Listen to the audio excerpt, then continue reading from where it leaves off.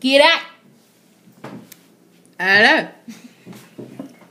I'm Cat. I'm not doing that anymore. I'm Aimee.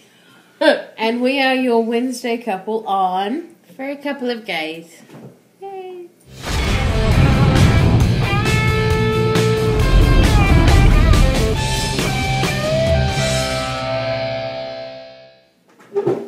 Right. So, this week's topic is how to get over breakups. And Chantel pointed out that we're all together, and but it doesn't mean that we're not going to have a breakup, any of us.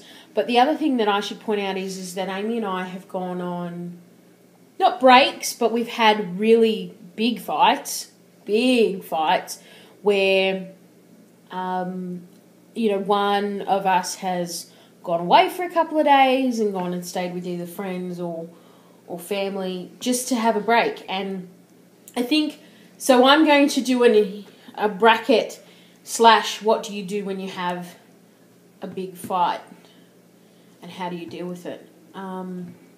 Just because we're different and, there's not so much that I can say in terms of the breakup, because who'd want to break up with me? Hello. Yeah, well, I can talk about the breakup thing. Yeah, so Aimee can go first about the breakup thing. I'm just going to... Yeah, so... I guess I've had a few breakups. I can only really think of one that absolutely knocked me over. I think all the other ones weren't as massive and weren't as I wasn't as committed to the relationship anyway. So yes, it affected me, but not to the extent that my last breakup did. It was quite full on, and it actually got to the point where I was actually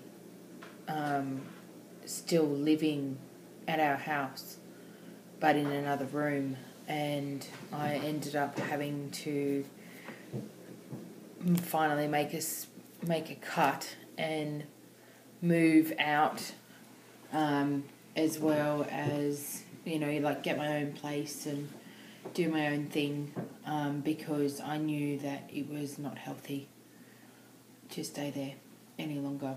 And how did you deal with it? Well, the girl said, I guess,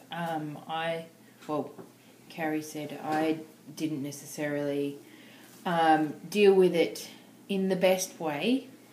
I got very emotional and was quite literally cried myself to sleep every night for weeks and months, and and just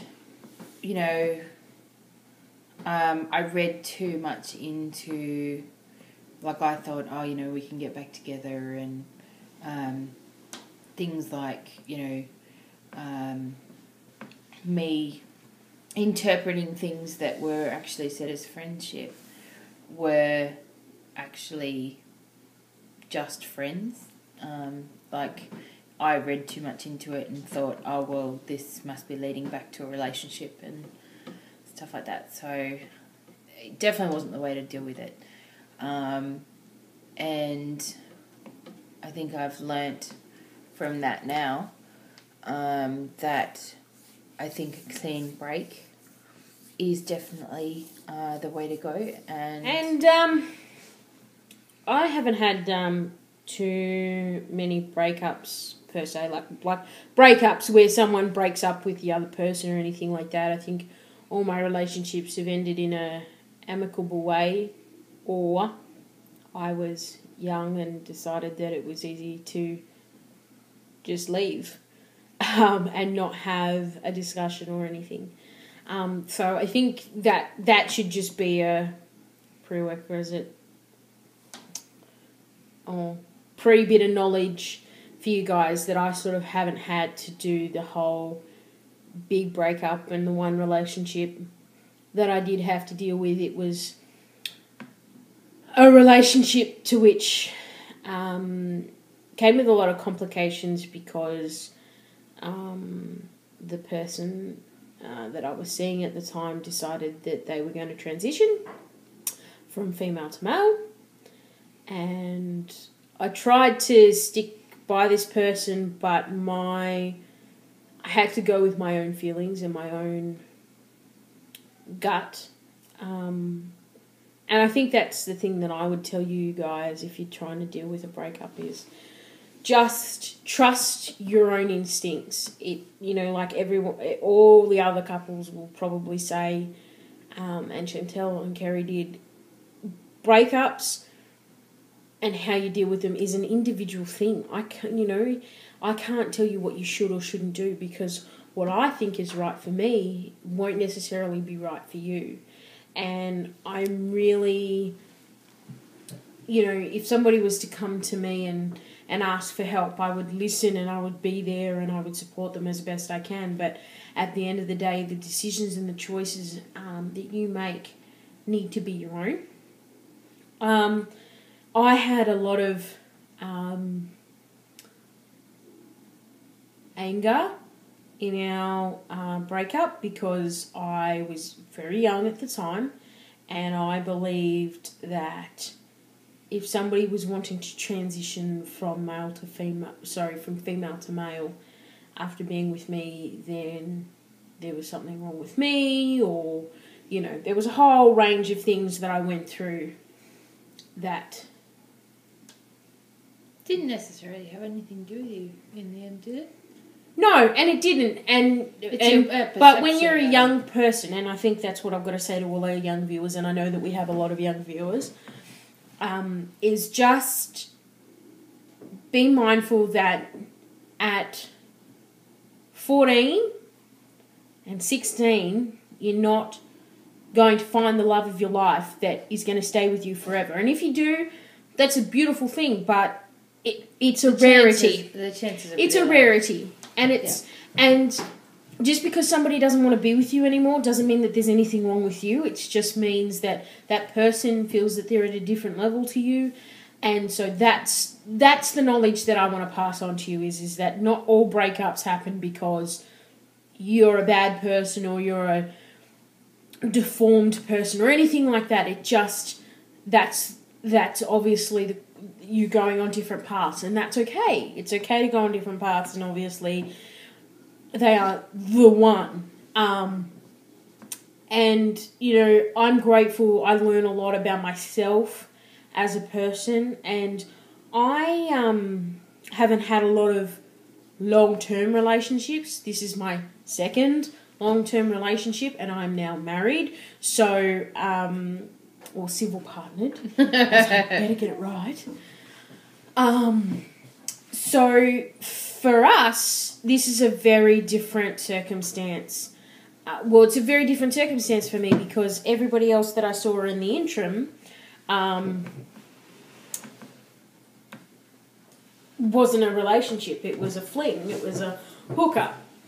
And I'm not condoning hookups by any means, but it's just what I did, and it was a part of who I was at the time. Sorry, Hugo wanted cuddles. He was nagging me for cuddles. So that's what I can say on that. It's just that I believe everything in our lives happens for a reason, and although it may be really crappy at the time and be under really terrible circumstances, it doesn't mean that you're a bad person. It doesn't mean that you've done bad things, although then again, sometimes some people have. But I think you've just got to take each day as it comes and be grateful, and I think, every single day, even when we're fighting, if I can find 5 good things in my life, I think I'm having a pretty good day. We, as I was saying earlier in the video, we can fight. Being complete opposites, we fight like cats and dogs. And we, I don't know whether you can see him, he's going to sleep on my arm. And we have had some pretty serious fights in our time, yeah, in the many years of our relationship. And they have not been pretty, and there have been points where we haven't been able to make a compromise. And I've spoken in a previous video, we spoke about how we never go to sleep angry or on a fight. And that's something that we live by, but we encountered a few months ago where we couldn't reach a compromise and we couldn't get past the argument that we were having, and so we needed to step back. And sometimes you need to step back, not just from the person and, you know, go and sleep on the couch or whatever for the night, but you need to get out of that situation. And I'm all for getting that space and being able to call a timeout and just having time to get things clear in your own mind, you know. I don't think that any relationship that claims that they're perfect and they never fight, and it's never going to last.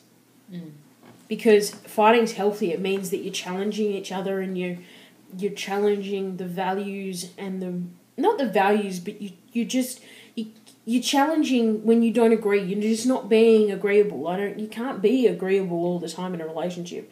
Otherwise, you're making too many sacrifices of yourself. So, look, that's just that's my opinion. That's my view. It's how I feel. It's not the law. I don't claim to know what you should or shouldn't do. I'm just speaking of my experience. I guess the biggest thing is just, if you do break up, then, you know, at the time it feels like it's the end of the world, and you're never going to get past it, and, you know, how are you ever going to survive without them? But you will. There's always, you know, people move on, and things change, and you don't necessarily like it at the time, but it will get better. Yeah, and in your grieving process, because you're grieving the loss of something, and people deal with grief and loss different ways. The way you deal with it is going to be completely different to the way that I deal with it. The way Aimee did, and all the couples house videos, they were awesome. Thanks for letting us in. It's good to know that I've got a spare bedroom in pretty much everybody's house if I want to come visit. So, yeah. But leave your comments if you have any down below. Or, you know, questions or you want some advice. Let us know. I guarantee you like it, but it's advice. All right. All right, guys. See ya. Bye.